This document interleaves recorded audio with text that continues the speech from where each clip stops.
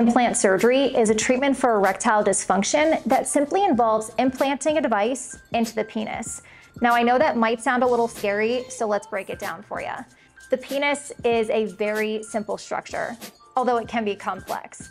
But when we think about it in its simplest form, it's 3 tubes, 2 erectile bodies that fill with blood to get an erection, and the third tube, the urethra, that tube that you urinate out of.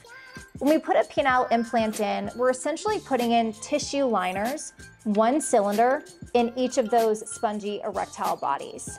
We customize this implant to fit the person's body. However long he measures is a size implant that we put in. Now, I know this looks like it's a lot of components, but everything is inside the body and perfectly concealed. So if you were to be walking around in a locker room, nobody else would know that you had an implant in place.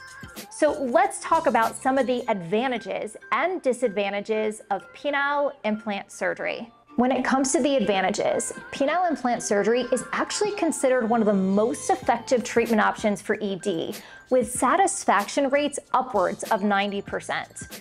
The device can provide long-lasting and reliable erections, which can improve sexual function and quality of life for both patients and their partners. Now, the size and type of the implants can be customized to also meet the individual person's needs, and that can result in a more personalized treatment experience. As I mentioned before, the device is completely concealed in the body with very small incisions that heal very well. There's no visible sign that a man has had a procedure done. When it comes to the disadvantages, these are the ones you're going to want to consider.